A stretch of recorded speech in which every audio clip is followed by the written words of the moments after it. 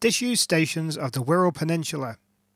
For this episode, we're going to explore the area between Birkenhead down the main line to Hooton. We're going to start the journey at Birkenhead Woodside. This presentation is brought to you by Blighty PC for on-site business and home IT support solutions.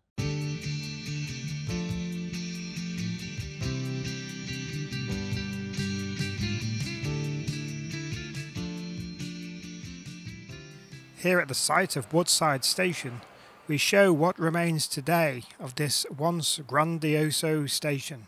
It was built in 1878 to replace an increasingly inadequate passenger facilities at Birkenhead Monk's Ferry.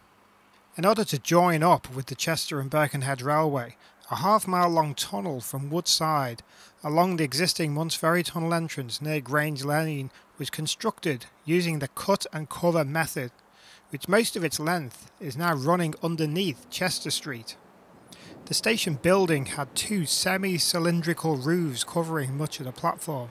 However, given its size, it only had 5 short but wide platforms. The station was known locally for being the wrong way round, because for the majority of the station's life, its rear entrance was used as a main booking hall, whereas Woodside's front entrance was mainly used for handling parcels. Woodside was the terminus for local services to Chester, Helsby and West Kirby. Routes further afield included the Great Western Railway. GWR provided services through Wrexham, Wolverhampton, Birmingham and on to London Paddington. But the Beeching Act of 1963 recommended the closure of 3 of Merseyside's mainline terminal stations: Liverpool Exchange, Liverpool Central High Level and Birkenhead Woodside. For Woodside, Exchange and Liverpool Central High Level, it meant that long and medium distance routes would be served by Liverpool Lime Street, and local urban routes would be served by the stations in the new Merseyrail urban network. We have been showing what evidence of Woodside still exists. The gates to the station have been reused in a house in Gayton. The rest of the land is used as a bus park and Woodside's business park. The half-mile tunnel access to the site is not impeded, giving the provision for trams or other forms of transport if future need is there. Before we reach the first disused station at Birkenhead Town, we're going to explore 2 branch lines. The first is at Monk's Ferry. Monk's Ferry station opened in 1838, but closed due to a legal wrangle with the operators of Woodside Ferry, but consequently reopened in 1844. The provision was made for an internal rail connection to the shipbuilders at Cameleards, which lay to the south of the station. Via a set of sidings, the station closed to freight in 1961, although the station and track survived until 67. The site has now been cleared with little evidence remaining apart from this stone wall, and a residential development now occupies the area. The other branch line, which segregated at Birkenhead Town, went off to Birkenhead Docks.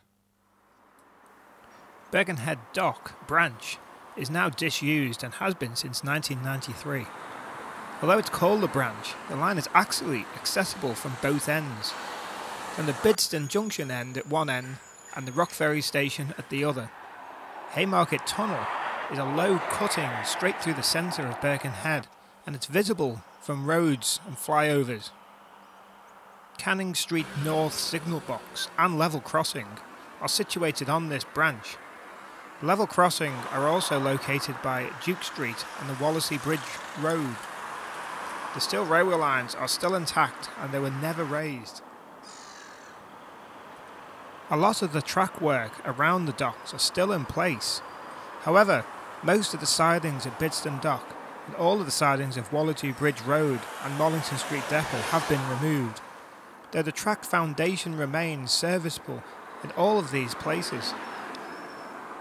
Amongst the few and final passenger workings on the line was the Birkenhead Bandit Tour, hauled by a Class 40 locomotive in 1985.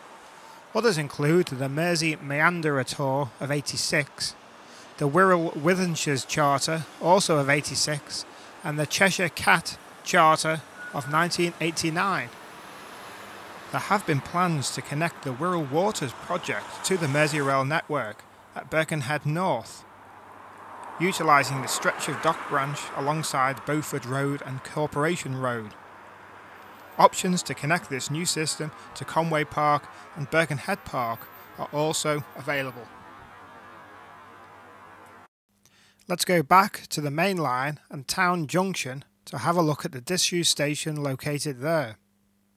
Birkenhead Town Station was opened in 1889 and is located by the entrance of the Queensway or Birkenhead Tunnel. Originally opened by the Birkenhead Joint Railway, it was also run by the GWR and LNWR. It closed to passengers in 1945 and completely in 1961. It is still currently demolished, as you can see. Sections of the booking office still remain. The line, which is on the London Paddington to Birkenhead Woodside, also acts as a junction towards Monk's Ferry Station and Birkenhead Docks, as well as Woodside Station. From Birkenhead Town, you can get long distance to the likes of London Paddington and local services. After its demolition in 1961, nature has taken over, but entrances to the tunnels and some of the station walls can clearly be seen. Birkenhead Town is one of Wirral's lost stations. The next station at Tranmere is little known. However, it did close over 150 years ago. Tranmere Station was on the Chester and Birkenhead Railway. It opened in 1846 and closed in 1857. It consisted of 2 platforms, but only one up till 1847. Its location can be seen down the tracks from Rock Ferry Station towards Birkenhead, just beyond the bridge, but just before those workmen. It opened originally as Lime King Lane and was later renamed as St Paul's Road and finally changed to Tranmere in 1853.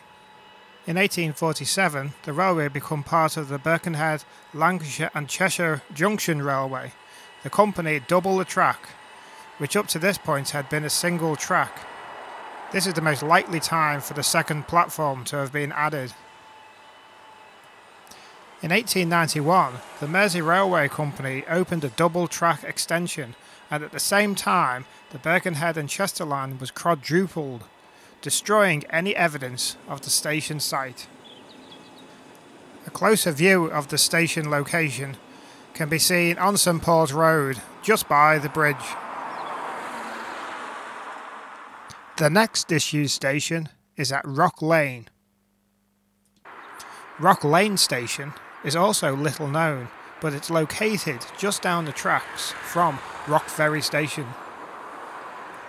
From this old map, you can see the railway line passing under the road, which is now Rock Lane West, and you can just make out the short ramp supplying the platform. It was used to serve the Chester and Birkenhead Railway, and it opened in 1846 and closed in 1862. And it consisted of 2 platforms, but only one up to 1847.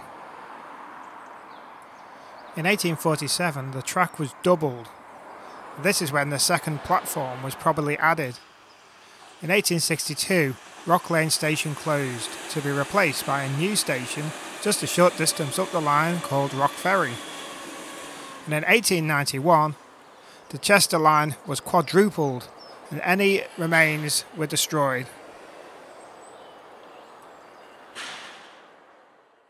The next disused station, or should we say a disused branch platform, is all the way down the line at Hooton. However, Hooton Station is still very active, but it has an almost hidden, abandoned platform off to one side. This platform supplied access to the West Kirby branch line, which is now called the Wirral Way. By accessing the Wirral Way just to the side of the railway bridge, some old railway paraphernalia can still be spotted. The site of the old tracks and abandoned platform can be clearly seen on this Network Rail access road. Back on the Wirral Way walkway, the platform edge and old waiting room are obvious. Now it's the start of a 12-mile walk, but back then it's the start of a train journey passing through many abandoned and lost stations all the way to West Kirby. In the next part we explore the Hooton to West Kirby branch line.